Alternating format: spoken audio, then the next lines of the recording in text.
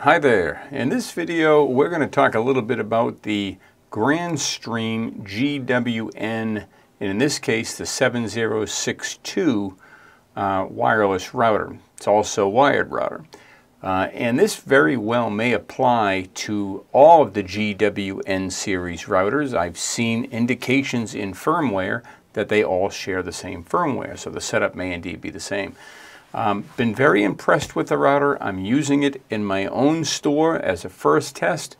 So far the speeds have been superior to my previous router, and I think it may be the way I'm going to go move forward. So this video is going to take you through the setup process. It's going to take you through port forwarding, setting up separate VLANs, attaching your device to the GWN Cloud environment, and try to cover all the basics at the very least.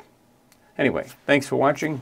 With no further ado, let's go with it. Okay, so here's how you set up the GWN7062 wireless router. You can connect to it via an Ethernet cable. Right out of the box, it's already set up for DHCP. It's going to give you an IP address. You can also connect to it via Wi-Fi right out of the box. You'll see a wireless signal called GWN and whatever numbers are after it. Attach yourself to that signal. It's going to give you an IP address. If you attach to both, you'll get two IP addresses. And it will always be starting with a .80. So once you're attached, you can log into your router via that IP address, and you'll then be able to see the administration area. Now, if your login page doesn't look like this, don't be alarmed. You have a different version of their firmware. You can upgrade the firmware, and you'll be looking at the same thing or whatever the current thing is. So let's go ahead and log in. The password for the Wi-Fi, I should point out, is in fact the same as the password logging in. So on the bottom of your router, if you flip that router underneath, you're going to see a password for your SSID. That is in fact the same password that's used for the administrator when you log in. So let's go ahead and log in.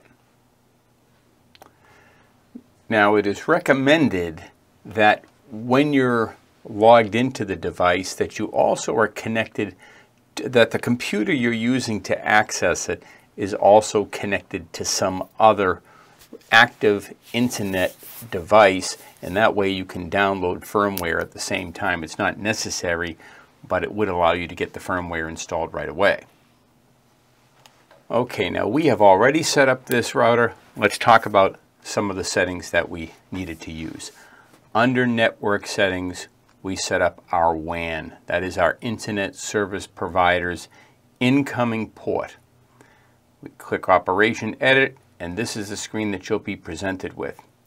You can call the WAN anything you want. We are using a static IP as opposed to DHCP. And there we enter in our static IP address, our subnet mask, the gateway, and a preferred DNS server. All those things are required, and then that can be saved.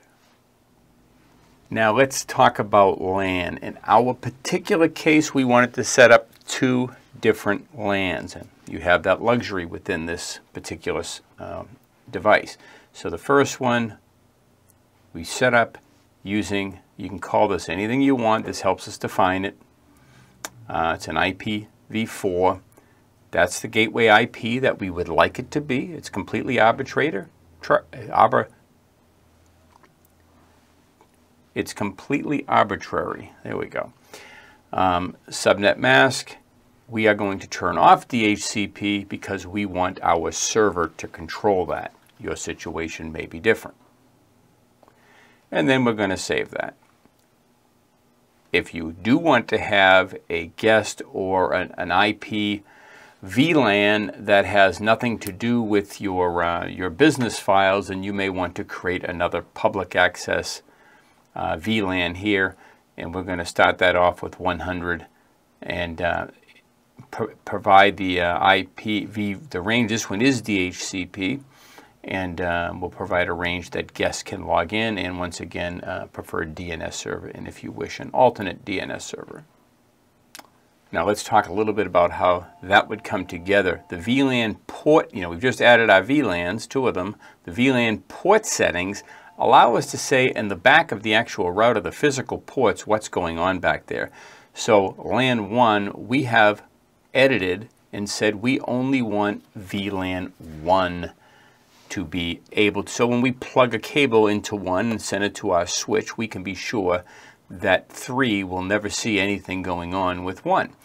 On LAN 2, that's the second port, we are allowing both VLAN 1 and 3 to be visible there. Port number 3, we only want the guest port in case we want to do something with that. And LAN 4 also VLAN 1 and 3. And to be quite honest, I'm a little bit confused by the PVID setting here. And because these are the port numbers, clearly, these are the allowed VLANs, I've got to dig in on what that is.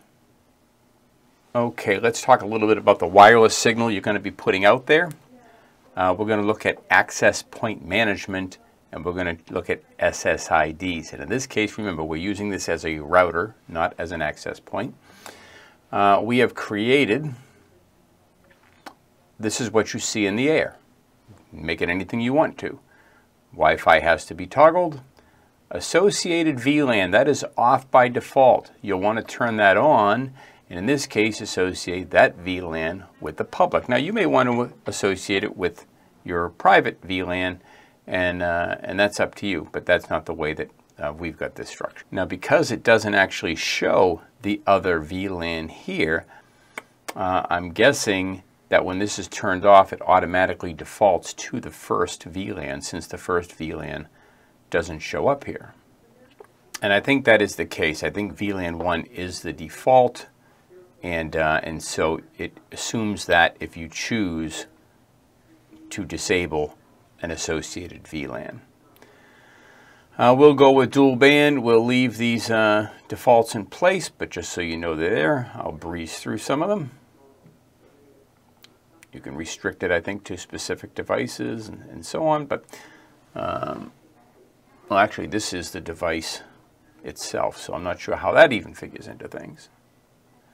Okay, and we're going to move down to port forwarding. That is under external access and port forwarding. And here you're going to want to add whatever service it's going to be. Obviously, the status, you're going to turn it on. You're going to assign a TCP or both or what have you there. The interface that's coming through, in our case, is only the one. You can have multiple ISPs on this device, allowing you multiple WANs, and one port for one WAN, another port for another WAN. That's not the case here. Source IP address, this was a little bit confusing to me because routers that don't allow multiple internet service providers, there is no source IP address. The source IP address is always the same. But if you have multiple WANs, you can have multiple IP addresses, in which case you would choose the one that you're targeting here. The source port, the target port, destination IP address, that's the machine that it's going to, that's always the same. And this kind of gives you an idea of our setup. We've got the source IP address is our public static IP. The destination IP is the IP address of the machine we're targeting, and of course the port number that we're describing. Now, we have not edited the firewall in any way, so these are the defaults. It allows ping, it allows these other things. Everything else is denied, except for those things that you're allowing through port forwarding. Now, we want to talk a little bit about firmware upgrades, but before you would do a firmware upgrade, you want to go down to maintenance, click up backup and restore, and export or save all your current settings. Just clicking that button is going to immediately save it. You can see that bin file in your downloads. Put it in a safe place. Give it a name you can remember it by. Sometime in the future, if things get hosed, you've got a way to go. Import would work the same way. You just click import, you point it to the file that you want to import, and bring that back in here. Now, on the subject of firmware, let's move on to that. We are going to stay in the maintenance area and go down to upgrade. and select File to upgrade. We can browse for it. We can find that file on this page right here, grandstream.com support/firmware. A lot of red letters, and here's some important observations. If you are downgrading firmware, if you make the mistake of going from, say, 105 to 103, it is going to cause the device to factory reset automatically, and you will lose any configuration. So you don't want to go backwards. I can't think of a reason to go backwards, but if you do, you're going to lose everything. I don't know if an import from a newer firmware will work to save you, but the use case of going backwards is pretty rare. These are well marked with the current firmware version that is available to you. The existing firmware version is visible here at the top of the upgrade page. So 1.0 9.15 is in fact the same. So I don't need to upgrade mine. I just did it. But to do so, you'll literally click on that. It'll download the firmware file to your downloads. You'll come here, click the button, browse to that zip file after it's been extracted. You do have to extract the bin file. You can see that right here. And that'll upgrade your firmware. It's going to take about 60 seconds for your machine to import that and then reboot itself before you'll have an IP address available to log back into. Now, there is the ability to log in automatically via the firmware server path. Now, older firmwares won't have an accurate URL in there. Because they've changed the URL that they use, and they didn't start putting the right one in there until the newer firmware was added. But this one is the later firmware, so it's got that accurate, and I could detect a new version right here. At this point it says I've got the same firmware, so there's no need in downloading it, but I could detect it, save it, install it, and all that using that method. Now, there is a lot of other settings in this particular router that I'm not going to go into. File sharing, certificates, schedule, security management, and the list goes on and on and on. It really is an impressive device. But these settings will get you up and running, especially in the case of a static IP. On if you're going to use DHCP, you should be able to utilize these as well with a few minor adjustments. Okay, now let's talk a little bit about GWN Cloud and how it interfaces with your local device. Create an account if you haven't already and sign in. Okay, we have signed in. Looks very familiar, a lot like our local machine interface, except for the big cloud up here and that type of stuff, and you're missing a lot of the menu items in here. Now, in the top left corner, you see the default network. We're going to have multiple clients in their devices, so we figure we start this thing off right and create a new network here called CompuMatter, and that'll be our store. Now, the most important thing is connecting to the actual devices and getting them added to the cloud. And you'll do this by clicking the Add button, providing you can give it a random name. The MAC address is on the bottom of the device. The password is that same SSID password. Device groups or something else altogether if you want to create groups, otherwise just leave it as default. And then click Add when you're done. Now, in theory, it should go out and find it and put it here. In practice, I found it didn't work. So I ended up going out and getting the GWN app. You can see you've got one for Android and one for Apple. Once I installed that app, I was able to scan the code on the bottom of the device. And as soon as I did that, it added it within the cloud in the application. And then I was able to refresh this page and immediately see my device. So that was my experience, and you can see it gives us the firmware information. It's obviously made direct contact with my device. This little guy on the far right hand side is for remotely accessing your device. So if I click on that, you're watching the top here, this URL is going to change. And there is in fact my login page which my username and password will work to access. And once you log in, it looks just like the interface over here, no different. In fact, I'll do that just so you can see what I'm talking about. And you can see this is the actual device showing clients online right now.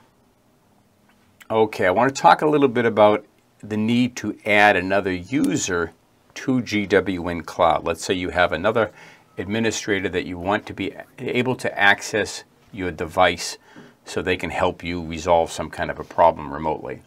Under Organization and Users, and this is the organization associated, again, everything I'm doing is under this network that I created separately, and we've got a couple of users here. Okay, we've got the super administrator under the username CompuMatter.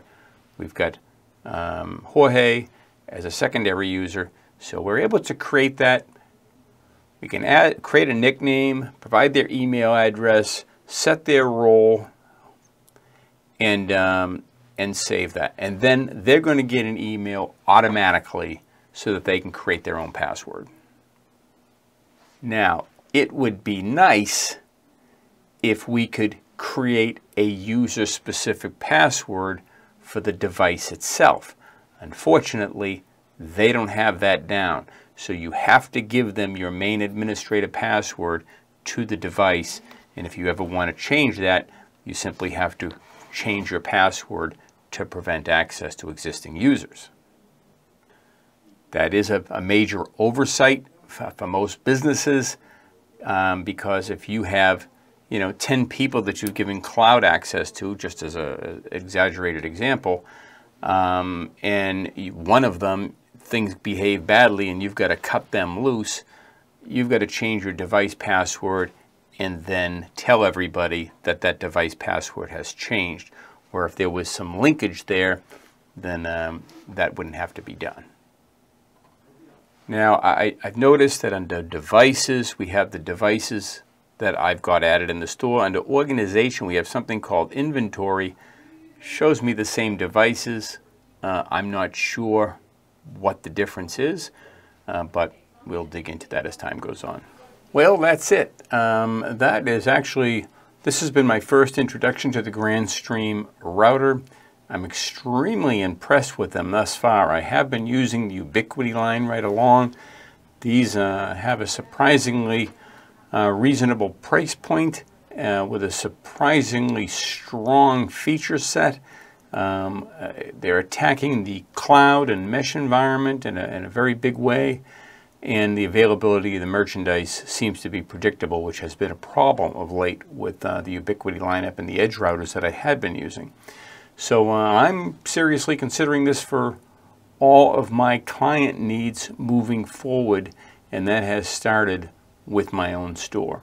So thank you for watching. Look forward to any of your comments, and if you are so inclined, click the subscribe button and you will be among the first to know when we have posted a new video. Thanks for watching. Bye-bye.